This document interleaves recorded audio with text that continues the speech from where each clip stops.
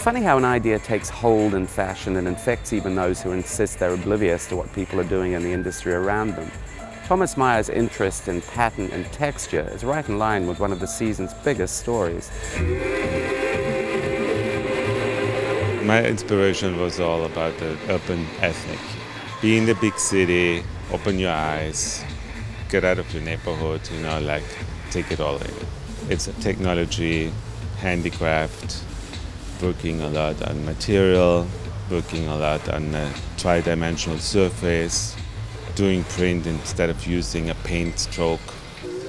Use the fabric and drape what you want to paint. It looked to me like he's just embracing the sunshine, all about movement and breeze, and he's totally channeling Miami, but not in a kind of cheesy, sugary way. That gorgeous draping and those plissés and the layers of chiffon, there's something actually that's kind of total, holistic experience about that.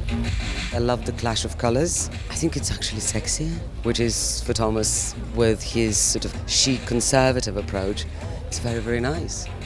Thomas is very particular about colours, you know, he doesn't go for a red. He would be thinking of red for a long time. So it's very well picked, same time relaxed and beautiful. It was sexy, it was feminine, and it was the colours, from the oranges and the hues with the reds to the greens, and very uplifting.